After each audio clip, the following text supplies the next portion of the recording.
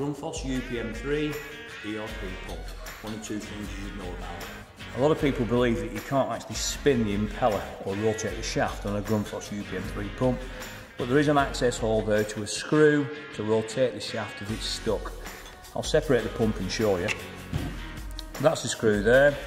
What happens is you put a screwdriver in there, that's all, through the hole, and as you turn it, you see that the shaft will not turn because you must push the screw in to engage the rotor.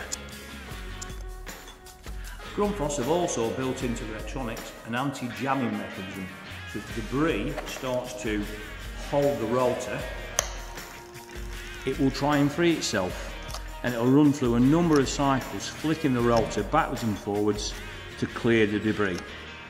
Listen to the noise it's making. If you come to one of these pumps, it's making that noise, the rotor's stuck. Power down, turn the screw to release the motor.